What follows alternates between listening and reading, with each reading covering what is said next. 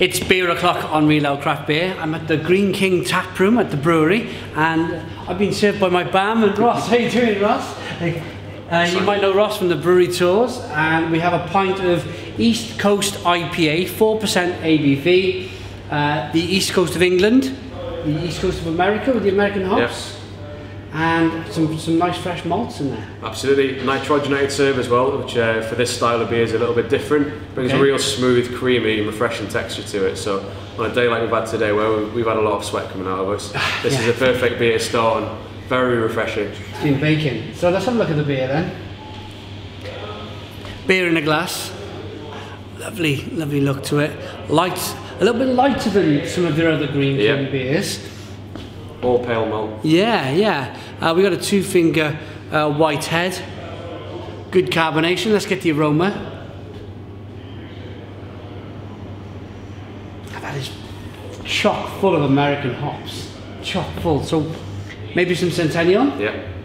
Guessed. Simcoe. Not quite. Not quite. Chinook.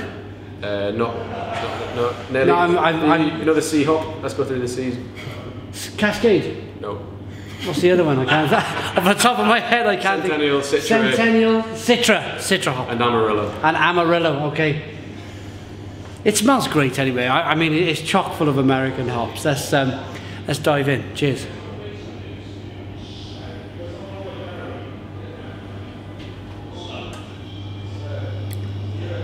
Really good temperature. As you mentioned, it's a really warm day outside. You've got a nice 4% IPA. It's crisp. It's refreshing. I would say this is one to tempt a lager drinker. Yeah. This is one to say, come and try this. Have a go with this. And more often than not, I reckon somebody would go, yeah, this is a really good beer. I want to have another one. Yeah, we get a lot of that.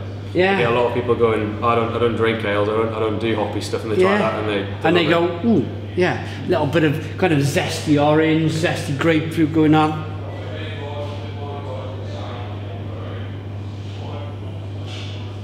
I like the fact that it's, what did you call it, nitro? It was nitrogenated, so instead of having carbon dioxide, we had nitrogen, which is a lot smaller bubble size basically, which gives you a real smooth creaminess to it and makes it just sort of slide down. Slide down, that's my next words were going to be incredibly drinkable. It's giving it a really nice mouthfeel.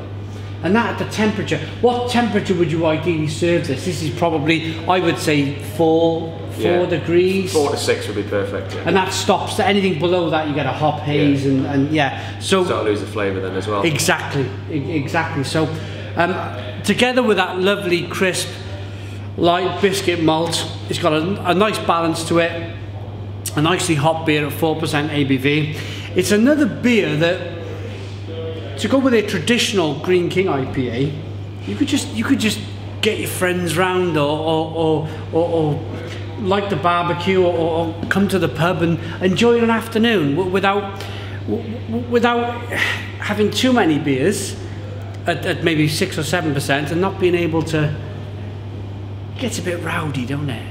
I like this. I'm gonna rate it.